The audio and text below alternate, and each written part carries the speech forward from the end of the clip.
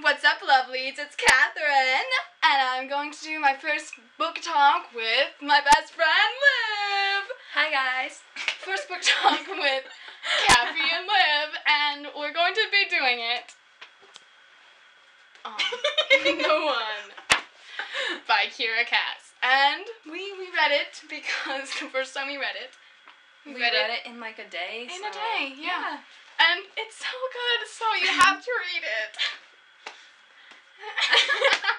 And also you have to have read the other books before you read this, so if you didn't read any of them, then you probably shouldn't watch this. Yeah, but this is like my favorite book as of now. So read the series, The Selection by Kiera. Oh, we're gonna swear things, so yeah.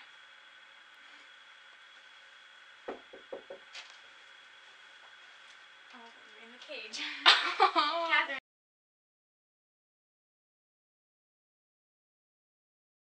Hello, non-spoiler people. So, the first scene in this book is when America tries to seduce Maxon, and it's kind of hilarious. She's like, will you...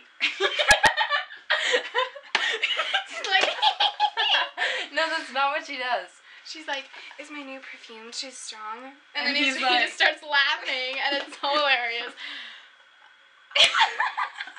I would do anything to hear Maxon's laugh, so whatever it takes, you know? Yeah. Okay. Let's see. Yeah. So then, she goes to breakfast the next morning, and like, and she's so embarrassed, and she's wearing this cute little dress and all, and then, so she's just like, Well, yeah, she, like, purposely told her maid, she's like, I don't want to wear anything fancy, I just want to wear, like, the plainest thing in the world, and then... And she's just like, I will not look at Maxon at all. And then, of course she looks at him. Just like that one time, you know. What? Oh, probably, yeah, whatever. Anyway, so, and then she looks at him once, and he's sitting here chewing his food like... And he he's looks like he's trying not to laugh, because... He's smirking at her. It's a really good book. That was so random. The girls are all like, oh my gosh, whatever, and then she walks into this room, and they're all like looking out this window giggling, and she's like, what are you doing? And they're like, all these guards are running around shirtless because they're like practicing. They're working out and stuff. And she's like, whatever, Maxon looks just as good without his shirt on. And she can't tell them that the king abuses him, and that all that stuff happened, and you know. And, yeah, okay, so in the air, I mean not the air, wait, the elite, thank you. In the elite. And so they're all like, oh my gosh, what happened? And she's like, well, we've had a few intimate moments, and one of those moments his shirt came off. And they're like, Celeste is like, just flew over his head? No, Celeste is like, came off? Like, it just magically flew off of his head? But really, it's just Celeste. because he was hurt, and then she was helping him, so really... They know. Oh, yeah. You're right, the people watching this know already.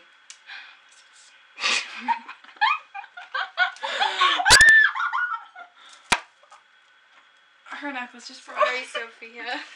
Oh, Sophia's probably gonna watch this anyway. Hi, Sophia. Well, America apologizes for dressing like she did and everything, and then Maxon says this thing that, I hate it so much. Okay. Please, America, you've said and done so many foolish things, I'm surprised you can even be embarrassed anymore. Okay, that is, like, to me, personally offensive, because I'm, like, just weird, you know? Like, we're just, like, I'm just embarrassing all the time. And...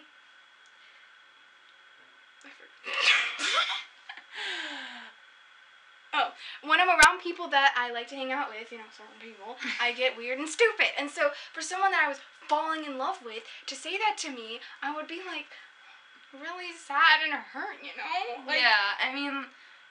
Okay, so random, one of my favorite Maxon quotes ever is, like, tell her not to worry about the hour. I'll come. That's a good one. Because it's like, he wants to apologize to her for, like, saying that snottish thing. I know. Olivia? Katherine. The rain scene. It's the best scene in the whole book. Well, I mean, it's just like the sweetest scene. You know? Well, It's yeah, like and cute. There's so many good scenes. yeah, I mean the whole thing. Are you even in this? Oh yeah, because typos. Yeah. Anyway, so yeah, Whatever. it's like so good, and this is why you should read the series, guys. So yeah. That's why. Okay, so America's like. Shabla. Shabla. America's like. Shabla. Actually, like, have you ever brought anyone else up here? Olivia. One time, and that's it.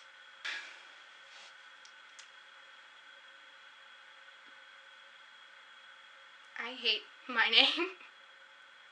I love Maxon loves Olivia. Kissed Olivia. One Direction loves Olivia. It's just, you know what I mean here? But. Olivia! You know what I mean? Olivia's a pig. Olivia. There's no Katherine the pig. That's right! I mean, you know, in the future. Just kidding, no one heard that. No one heard Cut it anything. out. We'll cut it out. So so I'm reading this book the second time, right? And it comes upon the scene, the rain scene. I know it's coming up, and I'm like, oh my gosh! And I'm like, oh my gosh, that's so sweet. So I'm like tearing up, and then he's like, when he asks her, because he's like, do you want to dance? And then I'm like, yes. And you know the thing when I wrote in your letter. Do you want to? We were friends. But now we're more. More than job. I'm not gonna put it in. Okay. I love you. We were friends who realized we wanted to be more than friends. Who realized we couldn't live without each other. Ever. Because we're in love. Katherine sobbed a bit. By the way, I really didn't cry in this book. I'm not as, like, emotional as her. Hashtag 21 Pilots. She cries during their songs, too. That's because I'm emo. Just like them. Emo? Yeah, emotional. Oh. Olivia! What did that mean? I'm so stupid. Do you like dolphins? So in the rain scene, that's when in her thoughts, America actually admits to herself that she loves Maxon, and it's like, crap, man. Yeah. Took you that long? I mean, save the pain, man. She should have, you know. I mean, maybe not. Maybe she shouldn't have said it then. Like, not. I don't know. Well, honestly, she should have said it then, and then she should have. No, Yeah. at that moment they were telling each other like all their secrets, cause I like. She's like, how I love you, and he'd be like, dang it, America. No. They're totally built on trust. Hmm. And so I wish she would just tell him that Aspen was. Well, There? that's kind of like throughout the whole thing. It's just this, I know, like, but boom, like, boom, boom. I ugh. can't tell him now, but you can.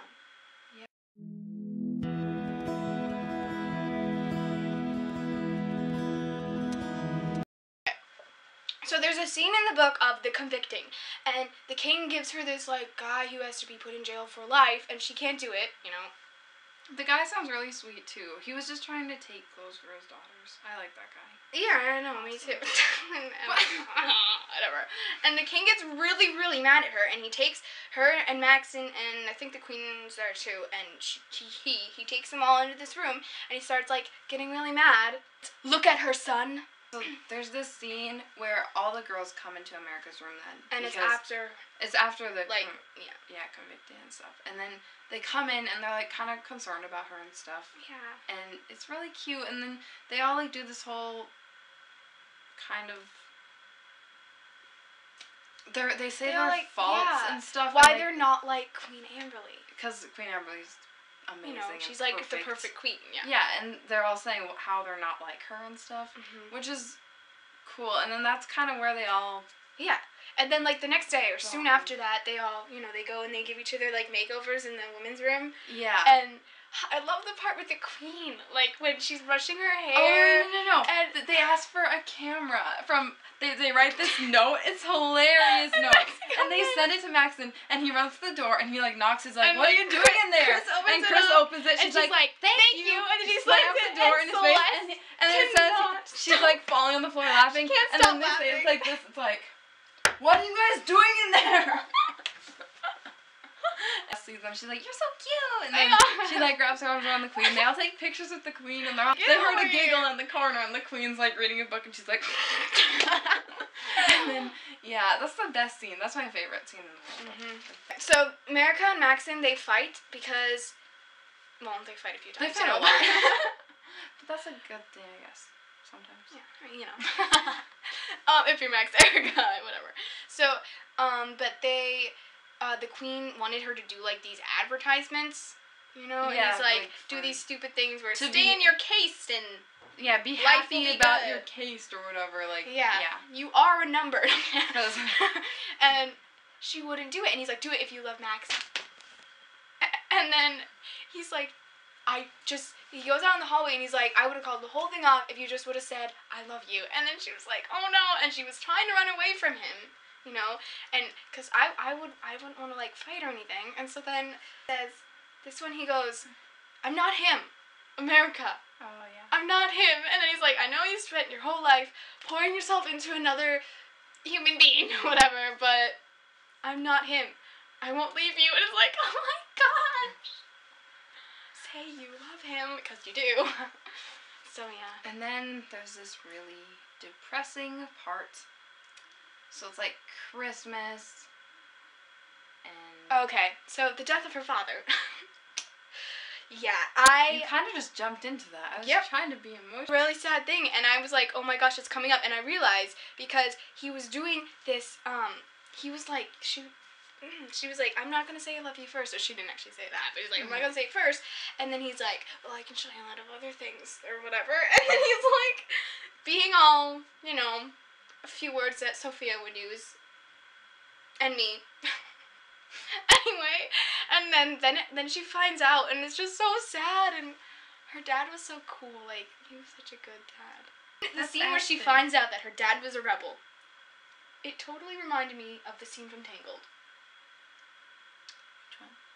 Where she finds out that she's the lost princess, and she's like, look at the star! It's me! I'm the princess! And she's like, wait, and she's like going through the things in her mind, like the girl's prints on her jeans, and like the necklaces, and the signs. It's just totally like, I don't know. That's weird that you thought of that, though. I did, because I'm a fan of Tangled and America. So, Maxon comes in, and there's, Celeste and Elsie are eliminated or whatever, and it was just down to Chris and America, and everyone's like, I wonder who he's gonna pick. I was like, and then, you're just standing there. Comes into her room, and then they do all this stuff, and then she's, and she's like, you mean I'm it? And then he's like, of course you are, and she's like, we're getting married! Yeah. And then she says it for the first time. It's like, Maxon, he's like, why do these marks on my back scare you? And she's like, the marks on your back are there because sometimes sometimes it would be for me or whatever. And then she's like, and I love you for them. And he's like, what did you say? And she's like, I swear I wasn't breathing or whatever. And then it's like, I love you. One more time, please. Just one more. I love you, Maxon. I will marry you. You know what I mean? Okay. Part where everything tumbles into the abyss. Oblivion. Bliss. Yeah, and the bliss. Into the abyss. Into the bliss.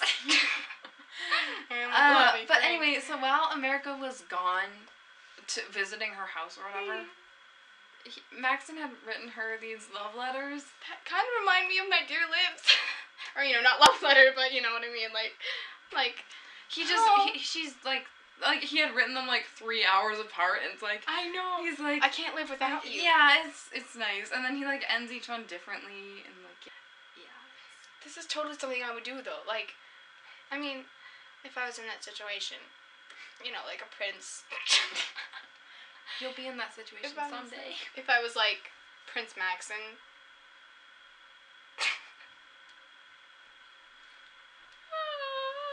Okay, then I think we'll probably. Oh yeah, and then this part I'm just like, okay. So in the part where everything figures out, you know, Maxon, I was like you know what's gonna happen when you read it the second time, and so I was like so messed up, and cause like you still are. I know, but for Maxon's heartbreak, because like if you're in Maxon's side, like that would be really, really devastating. You're like, okay, I'm gonna marry you. Oh wait, it looks like you're with another guy, but I mean she wasn't, you know, whatever. And also for America's confusion, or you know, like the inability, is that the word? What are you? That she's unable to do anything. Like, he's just like, you're out, and she's just sitting there, like, crying for, like, the whole day, and then she has to pull it together, and she can't talk to him because he's not going to listen, you know. He has to literally almost die for her, you know, because, poor Max Erica.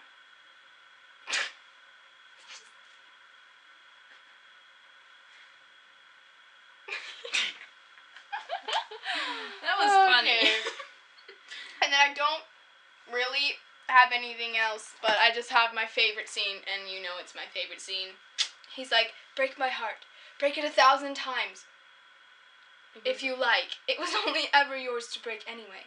I'll love you until my very last breath. Every beat of my heart is yours. I don't want to die without you knowing that. That's all. So, it was so beautiful. It's a good book. It's amazing. It's a great way to end the trilogy. And then...